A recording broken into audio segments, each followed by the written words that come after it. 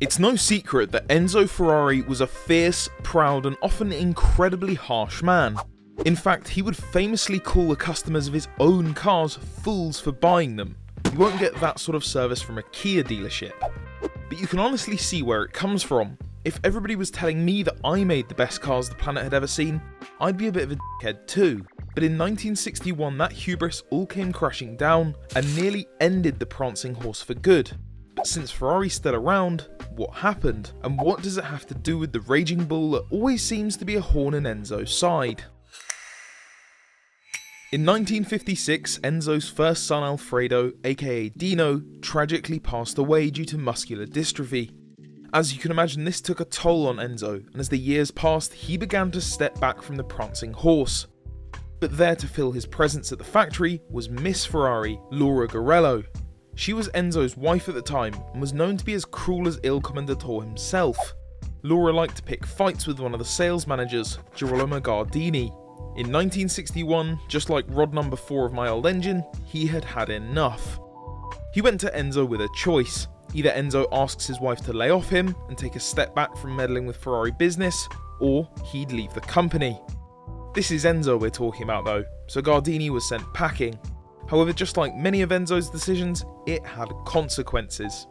8 of some of Ferrari's most influential workers, including Giotto Bizzarrini, the head of sports car development, who is partly responsible for the 250 GTO, Carlo Chitti, the chief engineer, and Romolo Tavoni, the manager of Scuderia Ferrari, all decided that the firing of Gardini couldn't be swept under the rug. In the least Italian turn of events since the diesel Maserati Ghibli, the group hired a lawyer to write a letter to Enzo, stating that the 8 of them supported Gardini's statements and that Laura needed to stop interfering with the business. The story goes that shortly after the letter had been given to Enzo in October 1961, during the weekly managers meeting, the 8 men were silently given an envelope each. Inside each one was 1 month's wages and a note telling them to leave the premises. Get out of here! Enzo turned to the 8 and said, "If this is how you feel, there is the door, here is your money, out." Now under normal circumstances, this would have just been another classic Enzo moment to add to the list. But he chose to do this when Ferrari was closer to the verge of bankruptcy than I was after I bought my 4th project car. Not the smartest time to fire your 8 best employees. In fact, Enzo only got out of the near bankruptcy by playing off Ford against Fiat in a bid to buy Ferrari, making even more enemies in the process. So, where does Lamborghini come into all of this? Many of you will know the famous argument that started it all, but for those of you that don't, here's a quick recap. Ferruccio Lamborghini was an industrialist and tractor manufacturer long before he ever built cars. He did have an interest in cars, however, as he owned multiple Ferraris throughout the years. The problem arose when his Ferrari 250 GT kept seeming to burn through clutches.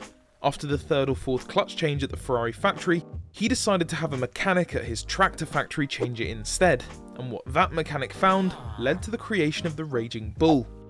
The mechanic showed Ferruccio the clutch and noted that it was the exact same commercial clutch that they installed on their lightweight tractors.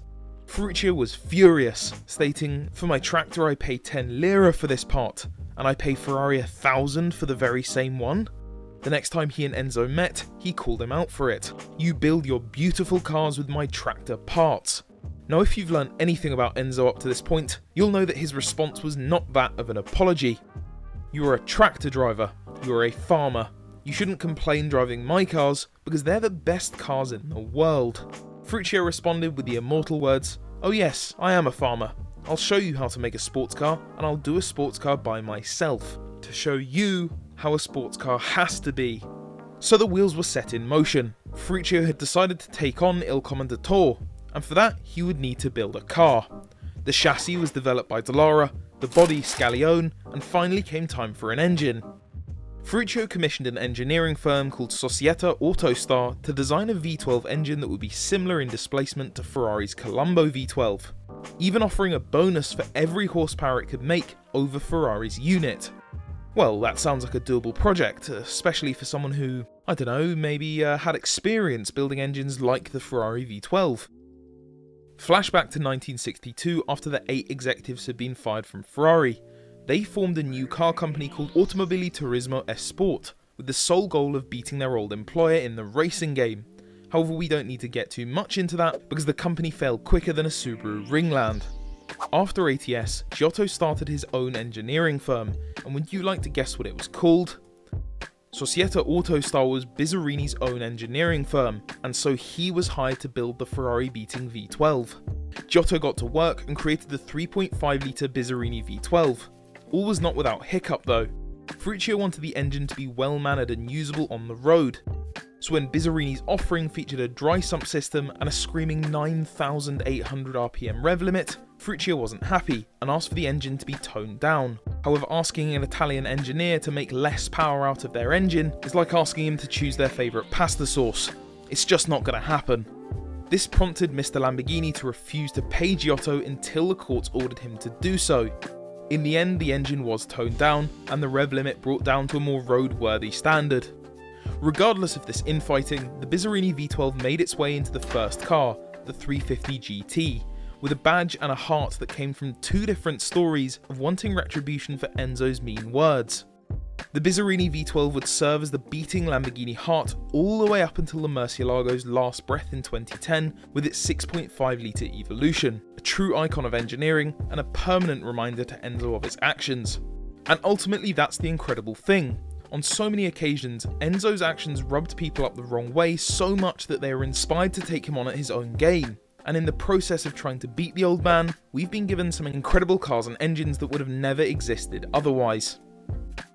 Thanks for watching, make sure you subscribe to the Car Throttle YouTube channel if you aren't already, and let us know in the comments if you're enjoying these kinds of videos. Also make sure you head to the Car Throttle Instagram and Facebook pages for more daily automotive videos and content.